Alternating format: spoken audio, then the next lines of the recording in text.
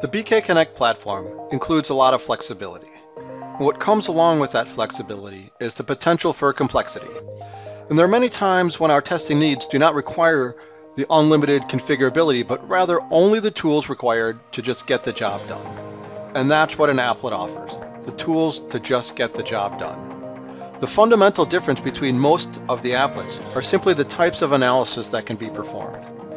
And an applet really is designed to provide you with the complete testing solution, from data acquisition and measurement to recording, analysis, and ultimately reporting.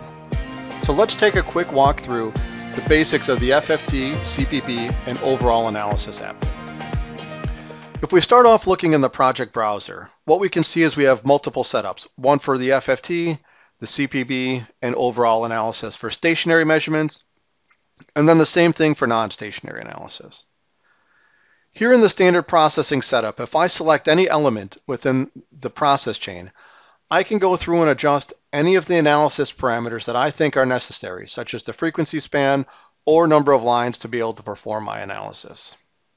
If we assume that everything is set up correctly, I can use the done management to move on to make my measurements. I have a little electric motor sitting here on my desk that I'm just going to turn on. I have a triaxial accelerometer and a microphone, and I can simply hit start to make a recording. Once this is run for a little bit, I can stop that recording. The data will automatically be loaded and analyzed. So let me just change the speed of the recording so we can have some different looking results when we compare that data. So we've run for a couple of seconds. I can stop that, and you can see now the data has automatically been populated into the displays, and we can see the results from my two different recordings. And if we think these results look just like I want them to, I can click the report button, and these three displays are going to be sent off to my report for doing the stationary analysis. So it takes a couple of seconds for these displays to be populated into the report, and we can see that message along the bottom of the screen where it says filling data. Now that that's done, I can decide what the next step I want to do is. Using the done management, I can simply move to the next style of analysis, which might be CPB analysis. So these two recordings that we had just made are here and ready to go, so I can simply select those and now perform CPB style of analysis. So maybe for this one we want to look at the microphone data. And if this shows something that I find interesting, I can send this off to the report as well. If I had found the vibration data here interesting as well, I can simply select those displays after the data has been populated into the report. So I can maybe select two or all of those displays again, and maybe we'll send this off to the report as well. And once that's done, we can use the done management here in order to move to this report that we had just made. Once we're in the report, we'll see we have a PowerPoint presentation here with a cover page that I created for this stationary report. And then we should have a couple of pages in the report. One for our FFT data. We'll have one for our sound pressure level data for our CPB results, and then same thing for our vibration data. Now from here you might say, now I want to go through and do some non-stationary analysis.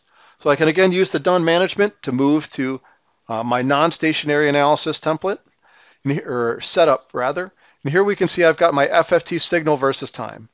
And I can go through and look at any of the analysis parameters and make sure that this is set up like I want. Maybe we'll do 3 averages instead of 1. And now if I'm satisfied with that, I can move on to now starting to make my recordings. For this, I'm going to just simply vary the speed of the electric motor a little bit. So let me start that up running again. Now we'll kind of cycle the RPM of the motor so we can see some non-stationary analysis here. These are going to be a contour plot of an FFT versus time, and hopefully we'll be able to see some variation in our spectrum. So the recording's been loaded. Now rather than using the automatic analysis, this time I'll hit the start button myself, and here we can see the vibration data, the contour plots for our vibration data. And maybe we want to look at just one of them, or maybe we do want to look at multiple, and ultimately we can send this data off to a different report. So you might envision that you're doing stationary and non-stationary analysis on different types of data, and you don't want necessarily to include that all in the same report. You could, of course, do that, but for this example, I'm going to use separate reports. So I'll move to my currently active report. And here we'll see our non-stationary template, and we should see a different cover page. In addition to the different cover page, we'll now also see our contour plots here in the report. So now in this example, we've gone through and we've made different styles of analysis.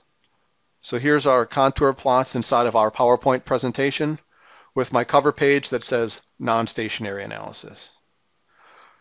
So we've now kind of navigated our way through making standard FFT measurements and CPB measurements and populated that data into one report. Now we've gone through and performed some non-stationary analysis using our FFT versus time and also populated that data into the report. And we can see here we're looking at our non-stationary report, but I can also simply switch right here within BK Connect to our stationary report template. And once we've kind of completed looking at what we want to do within the report, I can simply bring the Office menu up and save this like any other PowerPoint report.